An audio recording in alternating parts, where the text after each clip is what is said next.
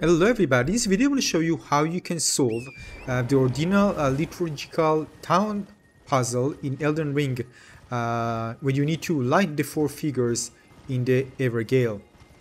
So basically the idea is that there's specific pathing that makes you relatively safe, and if you do this, this one choke point would be tough, but I'm going to expand this, and at the choke point I recommend rolling diagonally.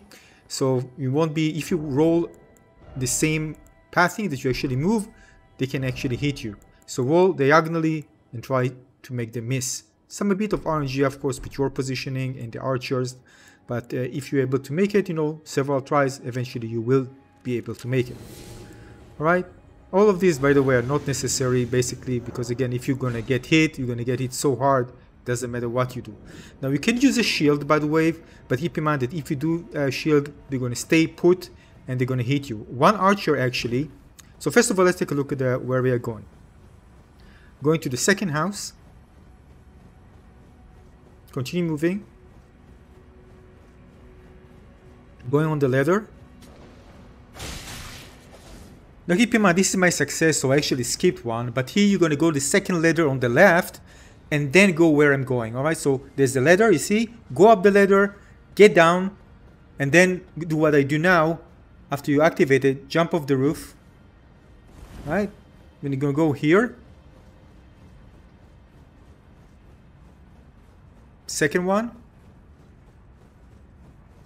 Turn left. Alright. Now, once you turn left here, you need to light up the one that you see on the right side of you. See on the right side, light it up and then go the way I'm going. Alright, because I already did it. This is the success run. And here you just need to jump, jump, jump. Close to the wall. And then go up. Alright, remember that one that I skipped because I already done it. It's very, very close to you. Light it up and then go the same direction I did.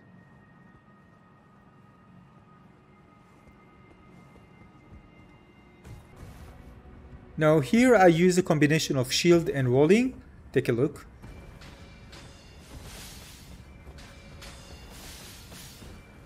By the way, this bottom area is safe. You can actually hide there, do something, and pop up some things if you like.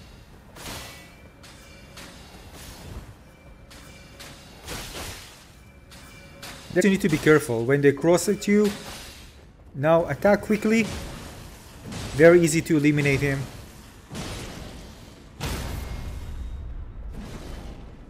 Finish him, and basically that's it. Once you finish him, go the ladder. Then again, you light up the fourth one. Alright, just remember the two ones that I pointed out with the arrows. Just go there. And that's it. Once you finish, you're going to log back out of this area.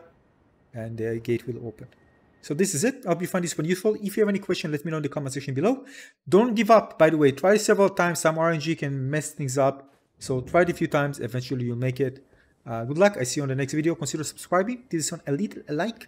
See you in the next one. Cheers, everyone. Bye-bye.